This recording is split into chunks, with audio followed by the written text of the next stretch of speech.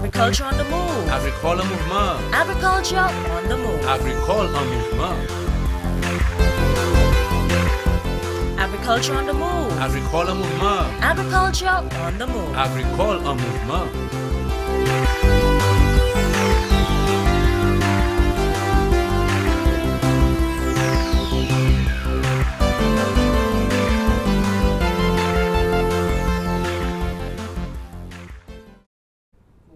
Good day, viewers, and welcome to the program, Agriculture on the Move. I am Philip Sidney, your host. Today, I would like to also welcome you to the studio of the National Television Network, NTN. Our discussion today surrounds activities that have affected the banana production recently. And with me to discuss this program is, to my immediate right, is Mr. Elkanah Janki, who is an officer attached to the Banana Productivity Improvement Unit, BPIP. And next to him, we have farmer exporter, Mr. Nicholas Faisal. And then to the end, we have Mr. Cletus Alexander, who is the crop protection officer in the research division in the Department of Agriculture. Welcome, gentlemen, to the program. Thank you. Janki, before we really get into the nitty-gritty of the activities, I just want you to just give an overview of the operations of the BPIP. Okay, the BPIP is a project set up by the government of St. Lucia with support from the Taiwanese Fund, ICDF, and that project started in 2017, in April 2017, and the goal of the project is to increase production and productivity. Yes. When we came in, we were of the expectation that they had approximately 3,000 acres of bananas on the production. However, when we went about surveying using GIS, we realized that we only had about 1,117 acres thereabout. Okay. So we had to work to increase our production base. Okay. So where you're at now, because I remember when the project was organized, production levels were at 6 tons to the acre, all right, and your levels were to increase it to what, to 16 tons? Where are you now? Well, our overall goal is to try to reach 20 tons to the acre. Mm-hmm. However, we did a survey in between July, August, and September last year, mm-hmm. and we found that our production is approximately between 14 and 16 tons to the acre. Okay. But I know, for example, we have produced bananas up to 40 tons to the acre. I know in model farms we did that. So I mean, that's nothing new, Janki. So yeah. I'm hoping that you'll hopefully to get there someday. Yes, definitely. Right now, as we speak, in the Cronlands Deglo area, we are reaching at 23 tons to the acre. Oh, it is very good. Okay. I know the other aspect, apart from the, increasing production and quality, there is the section of pest control and the control of black sigatoka. Tell us a little about that. Well, the black sigatoka is a very important pest, mm-hmm. if I could put it that way, to us in the banana industry. And it's very important that we manage it and manage it effectively. Mm-hmm. So what we do, we have a system of monitoring the disease, where we have what we call reference sites. These are farms that represent a geographic location. And we would monitor the disease levels on these farms on a weekly basis. And based on the disease levels, then we would do a treatment intervention. Okay. We would spray the farms for the disease. So where are you at now? I mean, are you farmer satisfied? You all are satisfied? Are you on point? The objective is being met? Well, right now, as we speak, the disease level is probably managed. Mm-hmm. However, there are a number of factors that could affect the disease levels, mm-hmm. and waterlogging, weed levels, the trashing, and all these things could affect the disease levels. Okay. Now, a lot of it depends on what the farmer does in the field. So all you could do is encourage this farmer to do the necessary practices. Which is good agricultural practices. Yes. Good. But if the farmer chooses not to do it, yeah. then you have a problem. Yeah. So we have to encourage the farmer and work with him to ensure that these farms are properly managed. Okay, COVID came in, which has of course affected a number of, well, worldwide. I mean, that the coronavirus was I mean, very significant, and I think it's still around. But however, during the lockdown, tell us exactly how your office was able to operate with the farmers. Well, what we had to do, we were able to provide the farmers with the necessary pass that they needed to go to the farms and to take a worker with them. But what happened is that the farmers were not able to have the requisite number of workers that they would need. Right. So it would have affected their production and productivity and limited what could have been done on the farm. Mm-hmm. So in that way, it would have limited or reduced, caused a reduction in their production and the practices that needed to be done. So, Mr. Faisal, from a farmer standpoint, how did COVID affect you as a farmer? And of course, did it have any effect on your exporting business? Well, I think the fact that the farmers were able to get passes to access their farms, that intervention was strategic and important. It would have affected the farmer a lot more if that support didn't come through the system. So he was able to go to his farm and do what he was accustomed of doing without significant delays, so to speak. Again, because of the farm, the activities on the farm, what we saw happening was farmers probably returning, because the typical farmer goes to his farm like 6 o'clock, 6:30 in the morning, and 11, 12, 1 o'clock would be back home. So in a sense, it fell within the curfew period and allowed the farmer to operate seamless, it would seem. However, we were not, the farmer was affected a lot more by the dry spell than the problems associated with the COVID. Okay, so we'll come to that. Yes, and as far as production was concerned, production continued. As a matter of fact, on the day of the curfew, the lockdown, when it took effect, we had just purchased, in fact, we had almost 2,500 cases of bananas ready to ship the next morning. Wow. And the vessel was already in port. But it required a lot of mobilization and networking. But we successfully got that vessel out of the island on the evening of Wednesday, that day when the lockdown commenced. So, and since then, we have continued to export bananas, although in a significantly reduced production level. But during COVID, were you able to get the production levels that you needed? No, because already to an extent, the dry season too was already affecting production. At that point in time? Yes, it was. So, Janky, I know based on that, there is a post-COVID stimulus package to the farmers, okay? When I say farmers, farmers in general, okay? But however, we're sticking to bananas. What it is that the government have in store for the banana farmers? Well, the government through the BPIP have provided the support to farmers with regards to one treatment of fertilizer, one application of fertilizer at 2 50 kg bags per acre or 4 25 kg bags per acre, along with one treatment of oil fungicide mix for the control of black seed toka. And that is free. However, in order for the farmers to be qualified for the support, the farms must be in condition. You must rehabilitate it. If the farm is abandoned or semi-abandoned, you have to clean it up, and the farm must be at a level to show that you're in production and not an abandoned farm. So you all have started that program, and where is it at now? Have you all given all the fertilizers and the treatment to all the farmers? Well, with regards to the fertilizer, we have given most of the farmers fertilizer so far. To date, we have given just a little under 9,000 bags of fertilizer, 8,700 plus bags of fertilizer.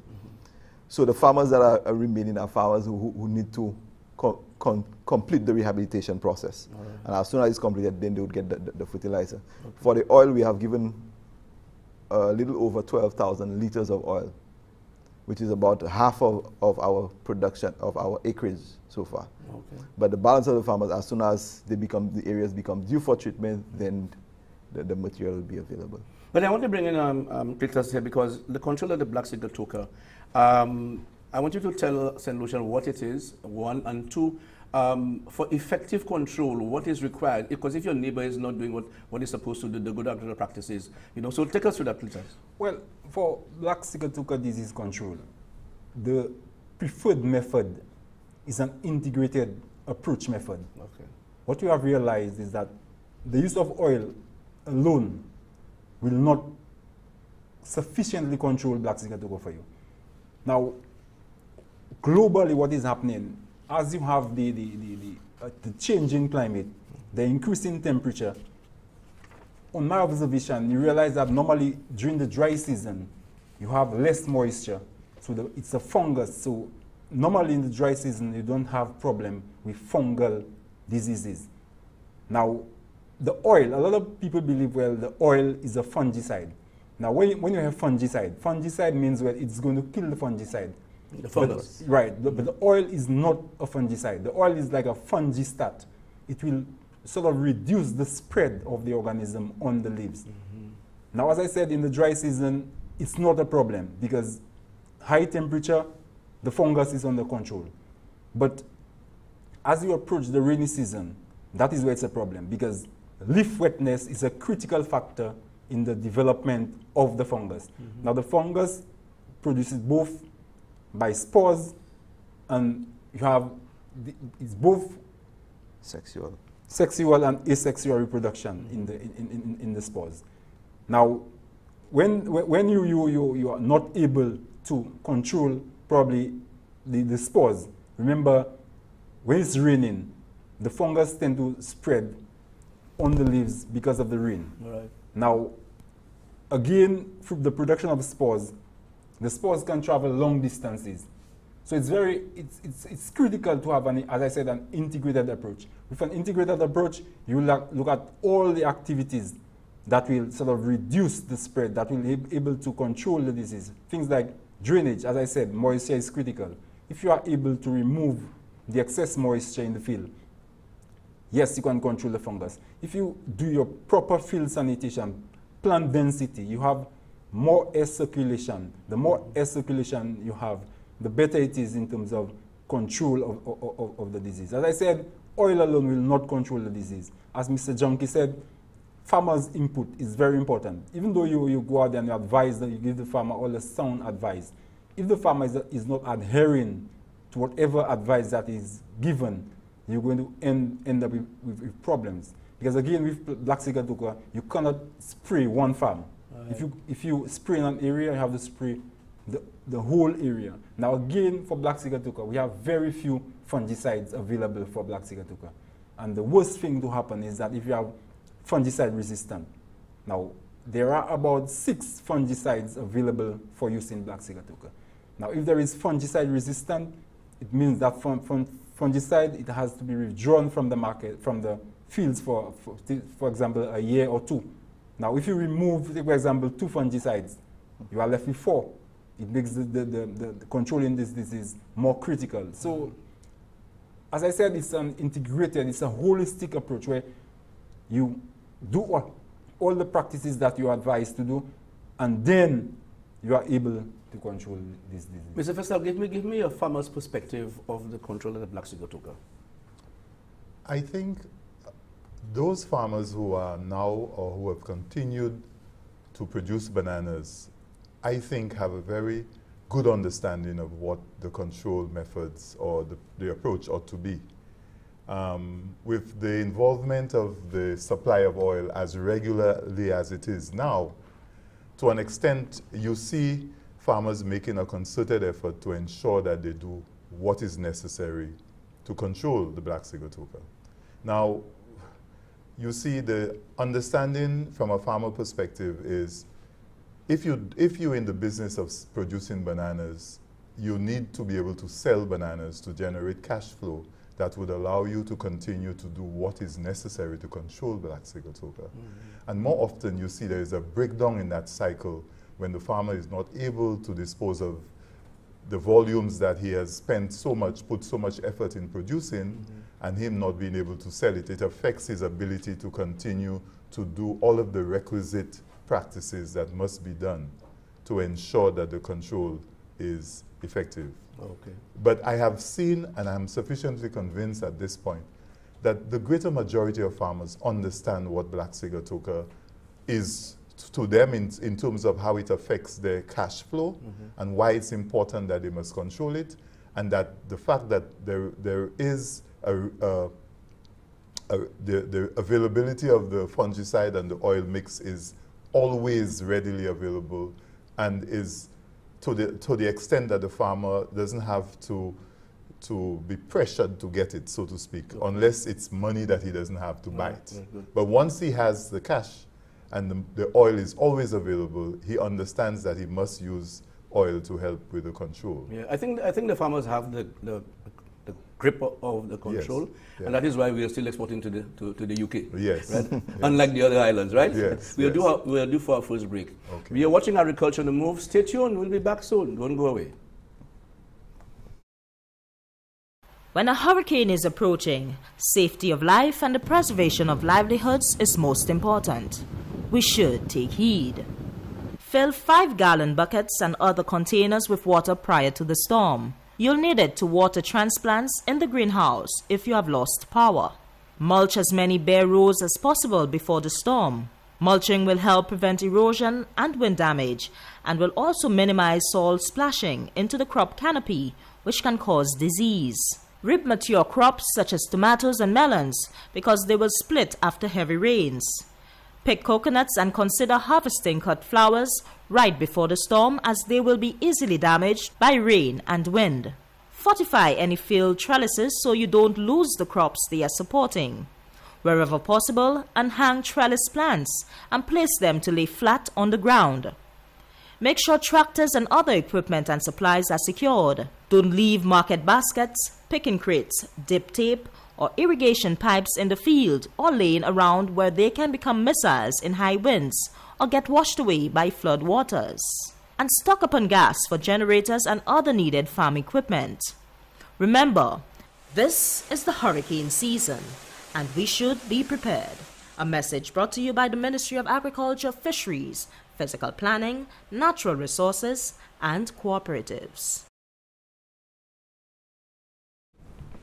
Welcome back to the program, Agriculture on the Move. And of course, we are discussing activities that really affected banana production recently. And as you heard earlier, we spoke about the COVID that affected, and we also heard about the control of the black sigatoka. The BPIP program is well on its way, and of course, so far, farmers have the grasp, or they have grasped the handle of the black sigatoka control. Mr. Janki, let's continue with the other pests that really affected the banana production, but I suppose it's under control now. That is the banana mealybug, okay? But before we get into this, I want to ask Mr. Cletus, tell us about the banana mealybug. Basically, a mealybug is a soft-bodied insect, and they are covered with what is called a white mealy, and they are sucking insects. Now, the level of damage that the mealybug will do on a particular crop will depend on the biomass. When I say biomass, I mean the number of mealybugs you have on your plant. Now again, as we saw with bananas, the banana plant is a perfect host for a mealybug, because you have all the spaces where on the pseudo stem where the mealybug can hide. And as we saw in the dry season, and again, we have had mealybug problems before in bananas, but we were able to control it. But the problem we faced was that the problem with mealybug was not new. And we sort of delayed in terms of applying the control to mealybug infestation out in the field. And as a result, we find the mealybug population was out of control. And during the dry season, as I said, globally, insects, you tend to have insect problem, especially in the dry season. And a lot of research is being done now, and most of the findings are showing, well, in the dry season, especially the drought that we had, it's the perfect condition for multiplication of those insects. And for mealybug now, there are very few chemicals that will control mealybug. The mealybug has what is called a waxy coating. Now, even though you apply pesticides to the mealybug will find a way to repel those pesticides because of the waxy coating it has. Now, as I said, again, an integrated approach to pest management would be the preferred way of controlling the mealybug. You have trade issues, you have pesticide resistance, you have the decision to make which is the best pesticide to use on mealybug.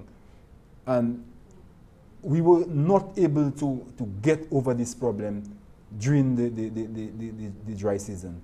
And on my observation, this mealybug is now present in almost all the banana growing areas. I've been to Canel, I've been to Roseau, the Mabuya Valley area. If you go up in Babon on plantains, so it's a real problem for us now to control this mealybug. And especially as we heard a few months ago, we had a number of shipments that were rejected in Barbados because of this mealybug. Good. So, Janky, so from the BPIB standpoint, what were measures that you have put in place to ensure that the control? Okay, when we realized that we had an upsurge in the level of mealybug in the fields, our officers went ahead and we had farm clinics to sensitize the farmers on the situation and what can be done to control or to manage the levels of mealybug in the fruits. So we had these clinics throughout the island. There was also a small video that was produced by one of our officers to demonstrate to the farmers how to process the fruit, especially if mealybug is present. Mm-hmm. Okay. So from your standpoint, Mr. Faisal, farmer, exporter, how did you deal with it from a farmer standpoint, and then tell us the effect it had on the export? Well, certainly it presented a serious challenge to the farmers. And you know, if you go back to the history of bananas, back in the days when we produced 29 tons plus per acre, the integrated pest management approach was in full force. Mm-hmm. I mean, the farmers were permitted to use nematicides, insecticides, which helped the plant root system, the plant's ability to utilize the nutrients in the soil and the fertilizer worked very well. And you had healthy plants producing sizable bunches. You're talking about bunch-to-box ratios of 1.5 boxes per bunch or 2 boxes per bunch. But since the advent of fair trade and the limitation on chemical usage in bananas, we've seen that the level of pest infestation at the field level has grown. And as such, the basis on which fair trade existed was to reduce on the extent to which chemicals was used in bananas. The harsh chemicals. Right. Mm-hmm. And what we saw happening is our own production efficiency dropped as a result of that. And so with mealybugs appearing at the level that it did this time around, it was really climaxing a dry spell that started last year. We didn't get so much rain during the rainy season. I mean, I can hardly recall having seen the rivers go down twice or 3 times with heavy downpours.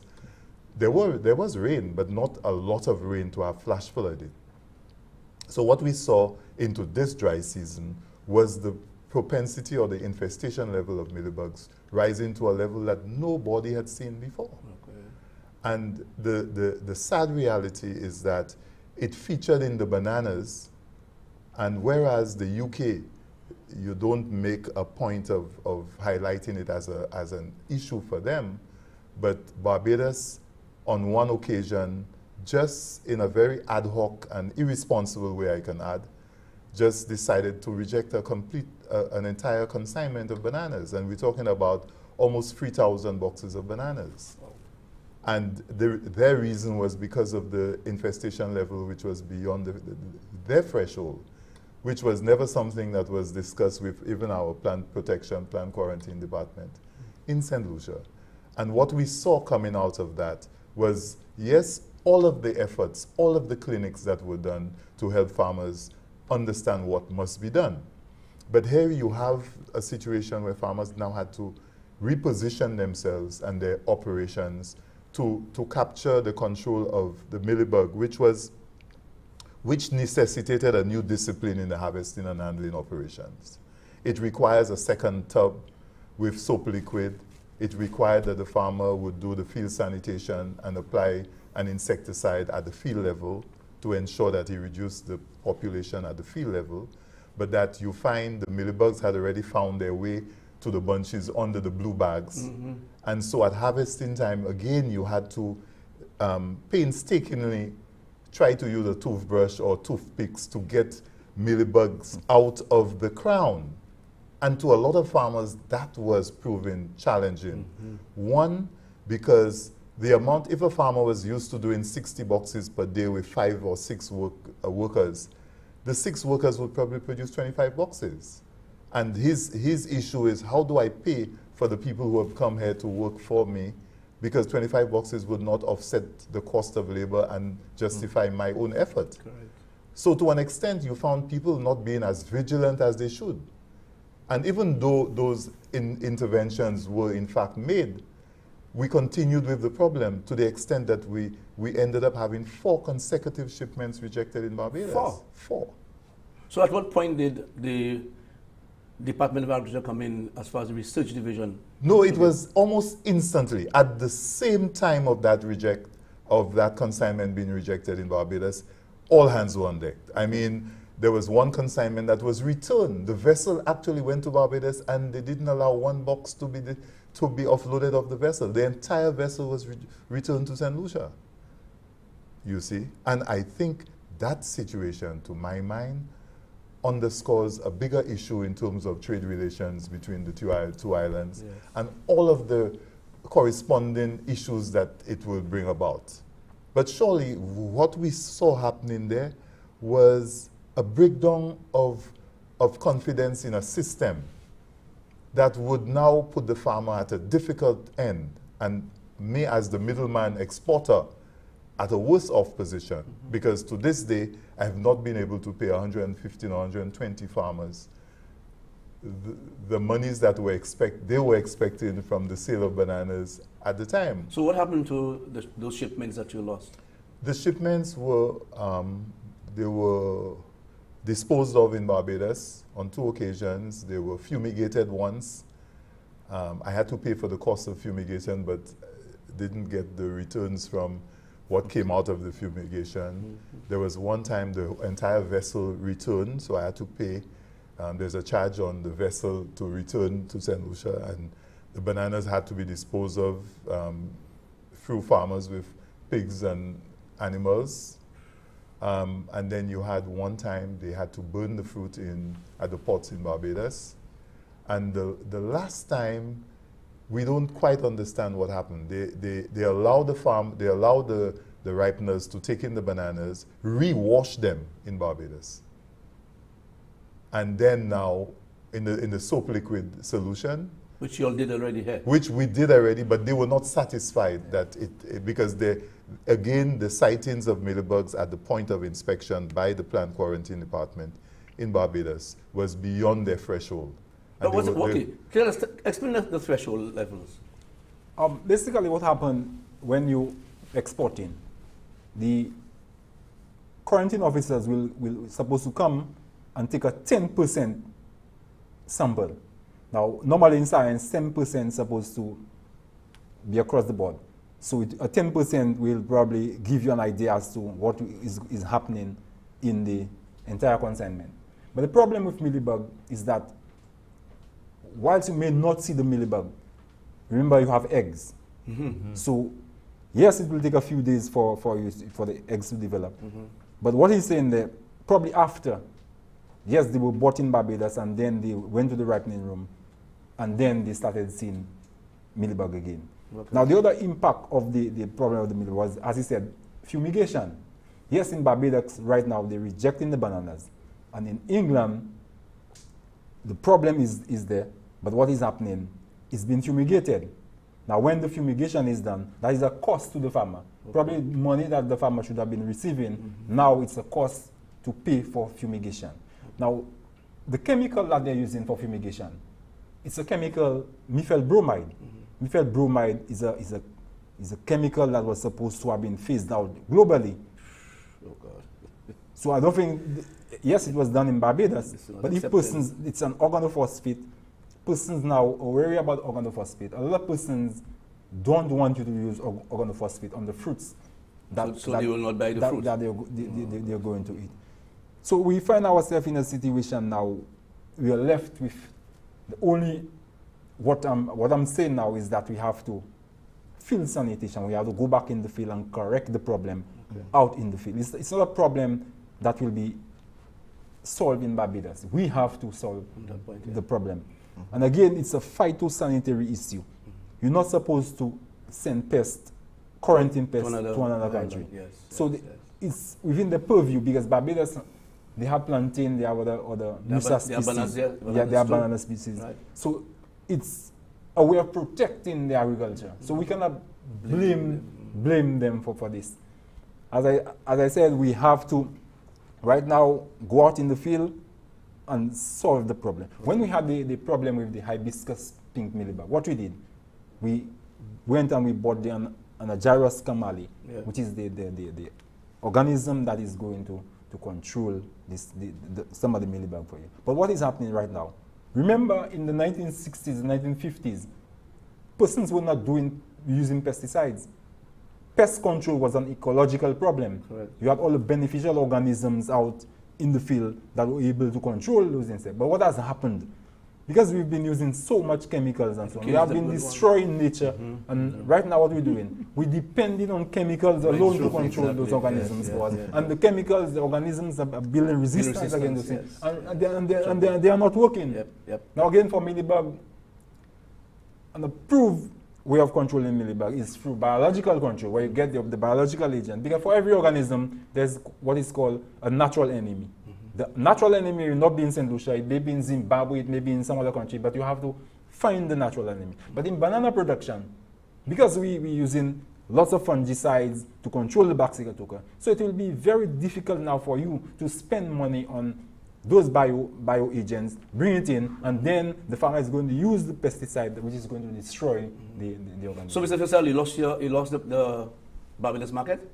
Well, yes, because what has happened, our inability to satisfy the market demands at the time as a result of the shortfalls, they've had to resort to alternative suppliers, and they've gone to Suriname, who is now, well, they're the ones dominating the market as it stands. Okay, so we will go to an instructional video that we prepared to end this segment so that people can see exactly what they should do or what was done in the control of the banana mealybug.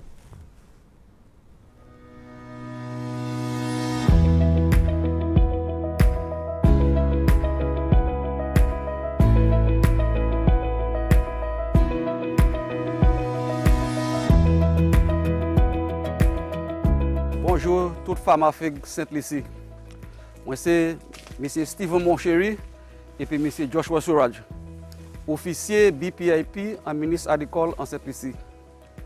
Qu'on peut déjà connaître et puis j'attends. C'est juste là nous avons un problème qui est très sérieux en fig. Mealybug. Mealybug là qui a affecté fig là et puis babad pas vle c'est Tibet ça en les fig là. Yo déjà double importation fig en Saint-Lucie. Tout le temps nous pas contrôler problème ça là. Qui manière nous ka contrôler problème mealybug là? Là il y a 4 différentes manières nous ka contrôler mealybug là. Premièrement, c'est mealybug là ka serré en bas, c'est vieux feuille là en les pieds fig là. So regardez bien ouais. So c'est pour nettoyer pied fig là bien. Yo ka serré en bas ça et bien les fig là jeté yo ka monter en les yo ka attraper koyo yo ka coller en les pattes fig là. So on est pour nettoyer pied fig là bien. C'est une manière. L'autre manière, c'est pour servir diaphine qui neuf. Plus vite vous mettez en lèvre fig là, plus meilleur pour pêcher bug là, monter en lèvre fig là. Aussi, on est pour chaîne habitation en net. Parce que c'est bug là qui reste en bas zeb là. On est pour assurer ou spray et pas bas fig là, pani zeb. C'est la première manière où on contrôler millibug là. Comme on a bien pour assurer millibug là pas trop pécoy en les pas de fig là. Si vous passez à diaphine neuf, et diaphine qui traité, il pas qu'à empêcher millibug là en tout en fig là. Quand on les fig ça. Fig ça ni lailon en lay, mais lailon ça pas traité et puis pas lailon neuf. Et ouais, il still ni millibug là. So il est important pour servir la fig neuf et diaphine qui traité pour protéger fig là. L'autre manière où on contrôler millibug là, ou ça servi en chimique. Ou ka servi en chimique, nous ka couyer neem oil. Ou ka spray pied fig là et pour ka spray ce fig là. OK, il can empêcher millibug là rester en les pattes fig là. Ça c'est deuxième manière.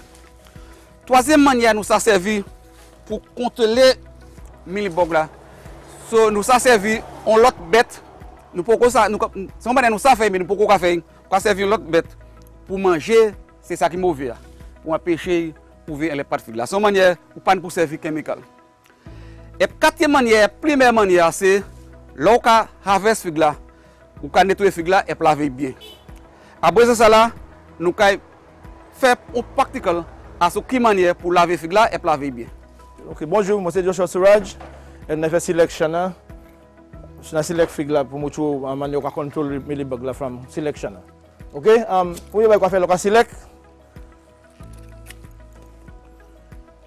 Vous select fig là. Ou pas select fig là trop gros because pour ça contrôle laver fig là bien on peut select les 5 grains, 6 grains. OK, plus select gros, plus difficile pour ça laver millibug là from. So, on select couper ça là.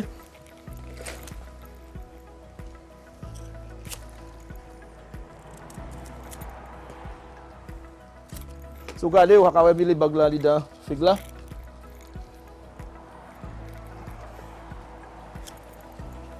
Comme il y a les feuilles qui, make sure qu'il y a les feuilles qui net, comme il y a les feuilles qui n'est millibug.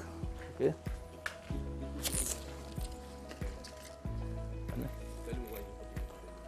Oui, ou quand même fig là, lorsqu'il est, ou quand même drain à les feuilles là pour tâche là, pour at least en 3 pour 5 minutes. Ok, so moi fini avec selection là, nous allons aller en baf pendant pour laver fig là. Ok, nous avons fini select fig là, nous allons aller dans baf pendant, mais le fig là de baf pendant. Là, on a traité fig là pour millibug, on est pour les différents, on est pour PPE, on est pour les apron, on est pour les gloves, ok, pour laver fig là. Alright, là on a 3 bagages on est pour servir pour contrôler millibug. Là, on est pour un long brush, un petit long brush, c'est pour passer en fait, pas de fig là pour tirer millibug là, on est pour un toothbrush qui net, qui brise là pas pour trop wet, pour molle, et qu'on est pour liquid soap là. Liquid soap là, il est pour lemon flavor, ok? Lemon liquid soap. On met about 20 ml à the bath pan blower, ok? So, nous allons mettre liquid soap là, brise. Et l'autre bath pan là, l'autre bath pan là, c'est Neozilec alum là. So, on a 2 bath pan. Il y a un pour liquid soap là, il y a un pour Neozilec alum là. Ok, c'est fongicide là pour laver fig là, pour traiter crown là. Alright, so on va make sure we met blower. So pour liquid soap là ça travaille bien. Et nous va prendre pâte figo à présent, on va commencer à faire pâte figo. On va prendre ce cluster, on va mettre dedans baf pan, premier baf pan là. On va mettre 2 clusters, on va mettre about 5 clusters, 6 on va mettre top cluster dedans.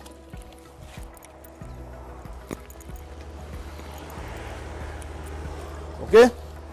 On finit. On va garder en fait là. So quand on est des brushes là, premier brush là on va garder.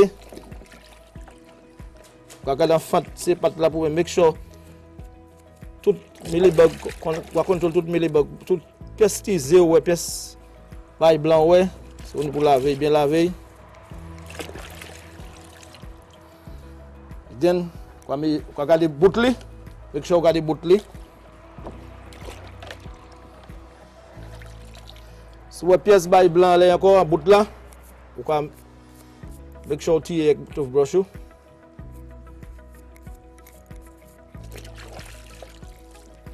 Then nous mettre l'autre baf pan.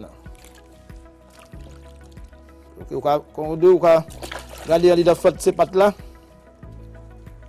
So pièce millibug, quand tirer nettoyer. Pour bien prêter on nettoyer because ou pas vle yon monter l'autre pays. Depuis yon seul il a trop. OK, on doit garder en bout là. So pièce millibug quoi servir toothbrush là pour nettoyer, pour tirer tout. Bien laver. On met l'autre baf pan. So tout cluster quoi garder fait même bail là, repeat même bail là tout cluster. Là on fini là. On ka tirer l'autre solution niosilic alum là. Donc on met la table là ready pour pas. Quoi style vie garder encore. Par rapport pièce chance make sure vie garder sur pièce millibag garder encore. Et puis on met la table là pour pas. C'est fixe ça qui est la table là. C'est fig qui a pas pour pack. Yo pas ni pièce millibug en l'air yo. On ka juste vier réfléchir timide ba ou à tout ça nous fait pour matin. Because c'est important pour nous chembe market fig la babad. Si nous pas ça chembe ça, babad ka acheter l'autre côté pour vendre fig yo. Et pour majorité of farmer en ici à region 4, c'est regionally yo ka vendre food yo babad. Pour mieux moi dou nous ni pour la 4 manières nous ça contrôler. Première manière c'est assurer pièce fig la net. C'est millibag la cassé ouais en bas c'est vieux feuille là et pas laisser pied fig là. So on pour assurer pied fig là net.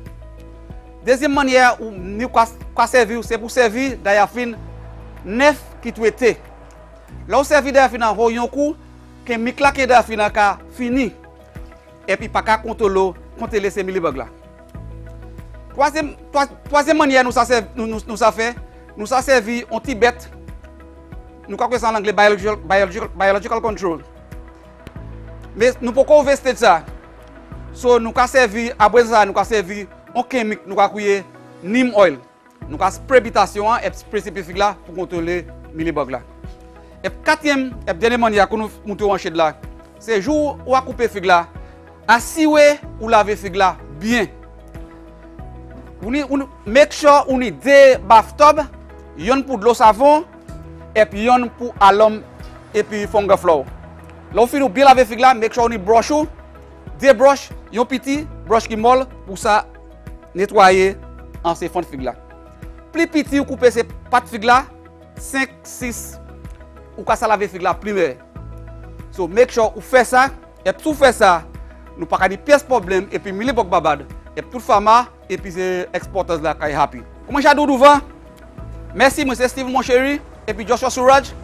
Nous sommes officiers BPIP en ministre agricole. Pour plus d'informations, contactez bureau BPIP à Limo 468 4160. Et bien, on s'est contacté pièce BPIP field officer en région. Merci.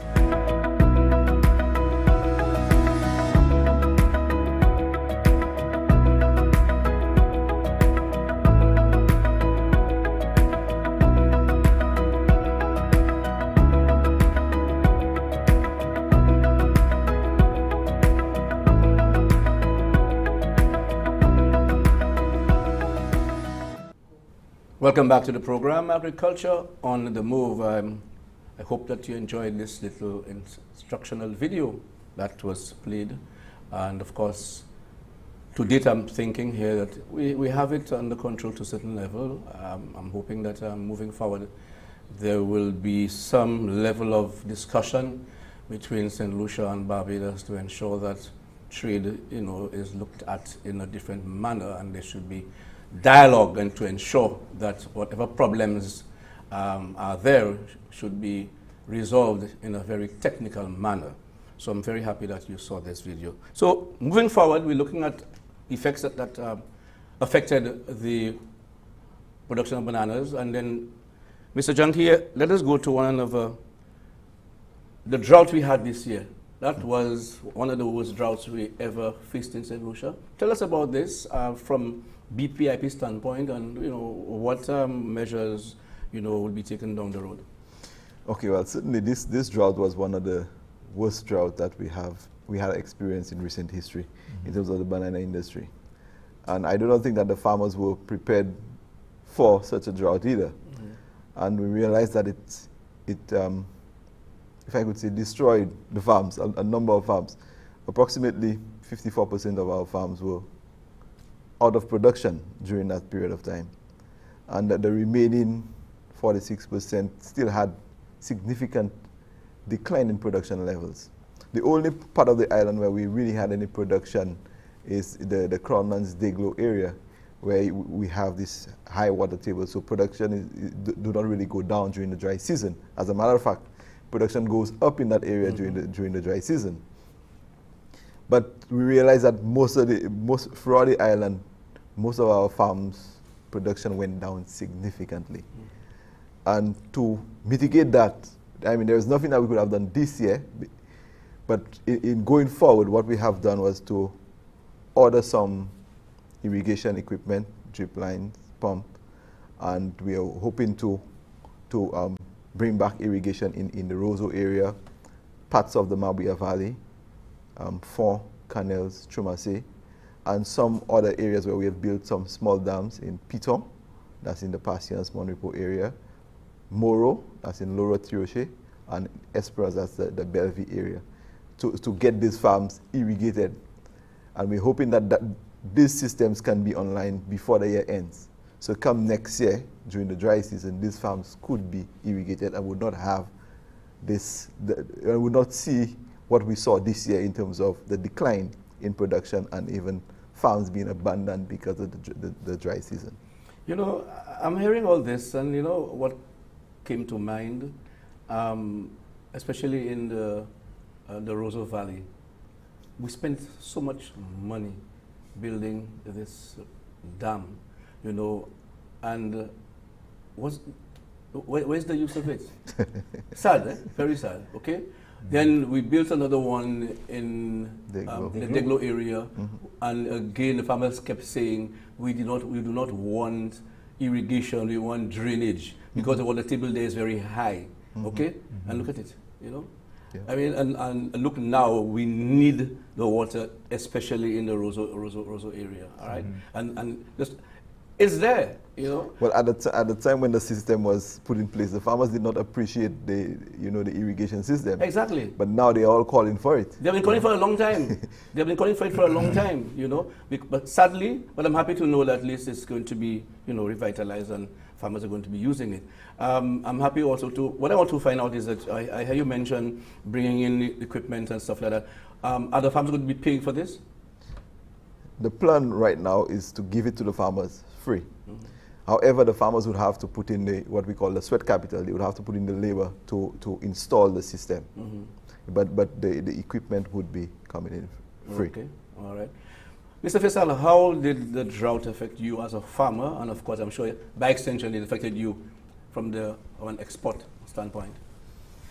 Okay, from a farmer perspective, when you have dry spells, farmers generally don't feel motivated to do much on the farm because the end result of the effort you put in is not likely to succeed in the way you would want it to. I mean, you have to maintain your farm. You would have to do your propping. Some of what you must do to save the bunches, in the context of bananas, to save the bunches that you've seen the plant through, so that you can see it through harvesting. But this year, what we saw happening as the dry spell was maybe unprecedented, and it's more in recent memory. You would speak to different farmers and they will tell you they've seen worse droughts than that. But in recent times, we've not seen one as bad. The fear, however, is having listened to Mr. Junkie speak of the irrigation support that is likely to come. What I have noticed myself, and I've recorded it, is that sadly, our agriculture, if it's not likely to endure another dry spell like this, when our rivers cannot even sustain their flow. I mean, I took photos in the Mabuya Valley, in the lower course of the river, and there was no water in the river. It's reduced to a mere trickle of a drain. And you see where farmers had pumps positioned on the river banks. They had no pumps because there was no water. It was just sand. No water. You know. So we need to, from a national perspective, we need to look at the issues of reforestation in a sense, because you have a lot of abundant farms. A lot of farmers have moved away from bananas, or moved away, well, from time they move away from bananas, the other crops they've intercrop, like grapefruits and oranges and the permanent tree crops, are all dying. A lot of parasites are taking over because some of those, because you know they needed the husbandry and the agronomic practices that would enhance the life of the plants. They're no longer there.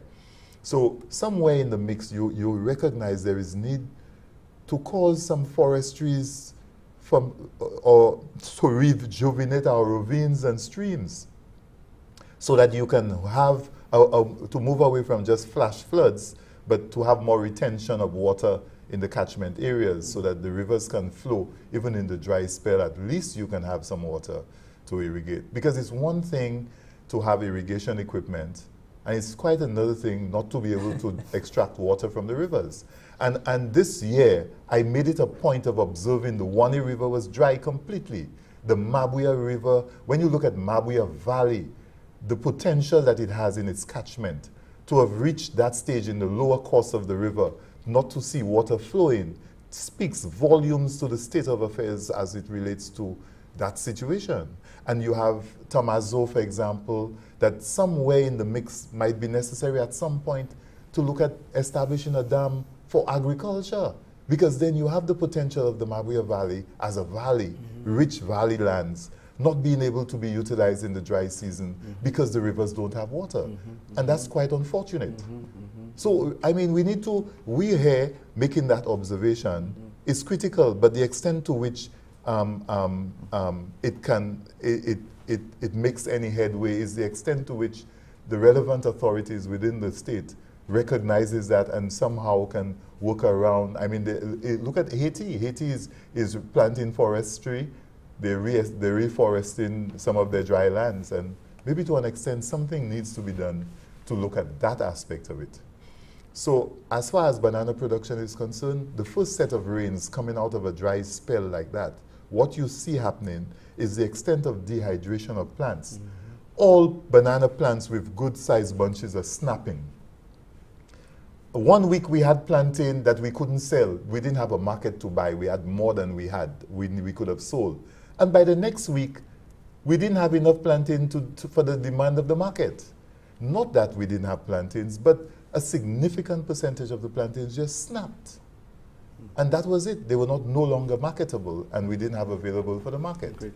You know, so really the trade itself in the Barbados market and St. Kitts, the markets that I am trading with, especially Barbados, that they would require 3,000 boxes last week. Okay, we're here for another break. You're watching Agriculture on the Move. Stay tuned. We'll be back soon. Banana farmers, remember me? I destroyed the Gros Michel banana variety some years ago. Now, my cousin, Tropical Race 4 or TR4, a Fusarium wilt banana disease, is on the horizon in a more aggressive form and can wipe out the banana industry in a flash. Be vigilant. Don't bring any banana plants or plant tissue into the island. Report any unusual symptoms on your banana plots to the Department of Agriculture at telephone 468-5600 or the extension officer in your area.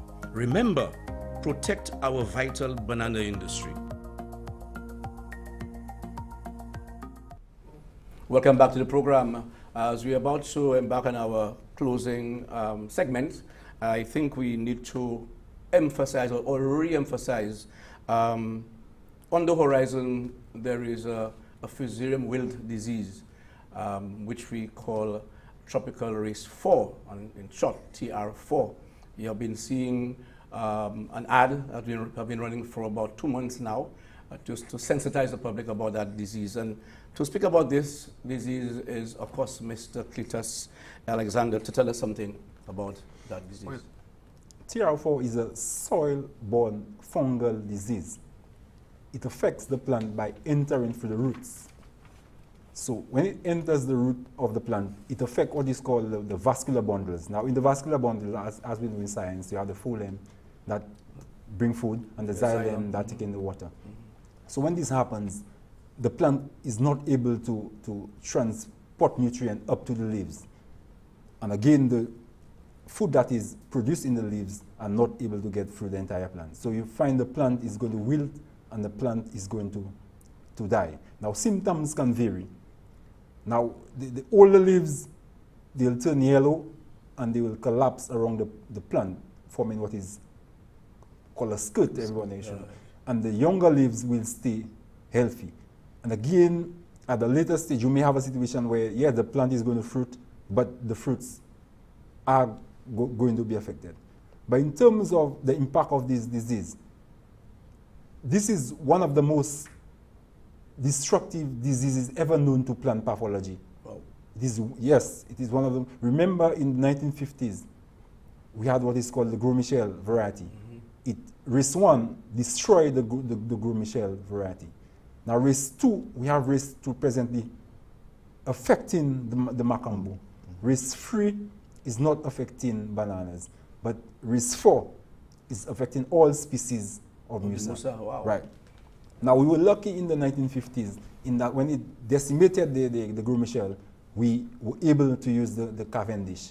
Now, with the Cavendish now very susceptible to this disease, we have a lot of problems now.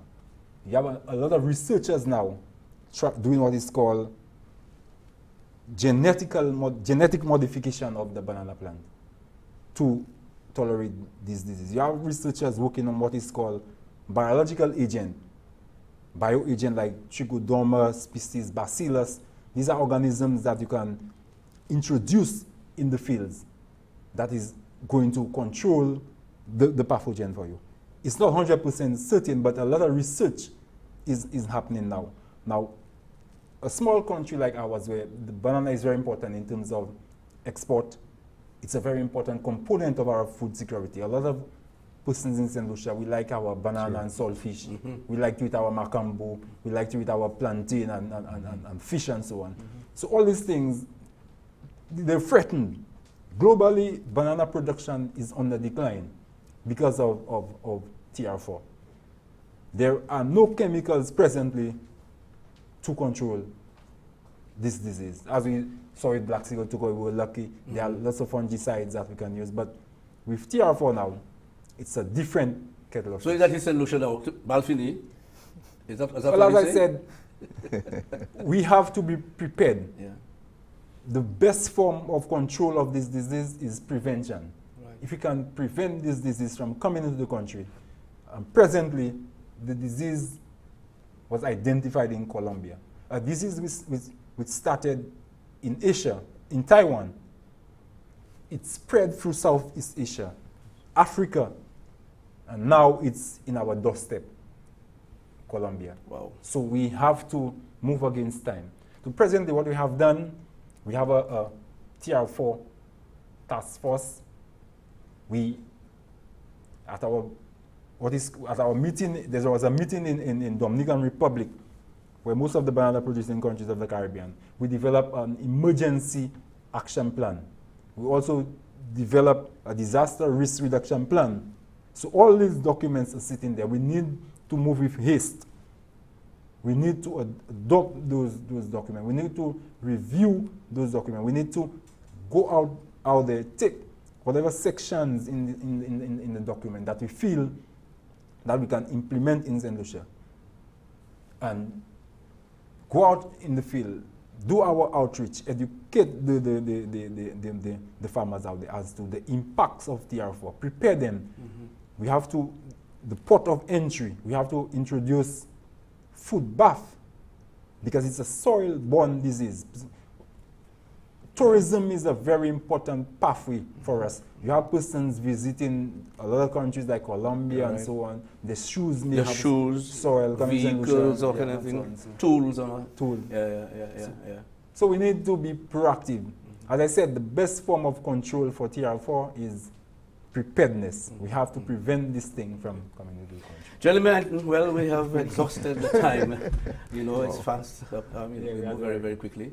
So I'm very thankful for this discussion. I think it was very lively. I think the viewers out there, I'm sure they appreciate that discussion. We'll do it again because we need, it's an ongoing, discussion. Trail, TR4, definitely. So, Janki, thank you. Faisal, Cletus, thank you very much for being here. You've been watching Agriculture on the Move. Thank you for viewing and continue to watch this program because we bring you information that is relevant to you. Remember, agriculture is our business and eat fresh. St. Lucia's best. I'm Philip Sidney, and I want to thank NTN and their team for getting this program live in studio. Thank you very much. Goodbye. Agriculture on the Move. Agricole Mouvement. Agriculture on the Move. Agricole Mouvement.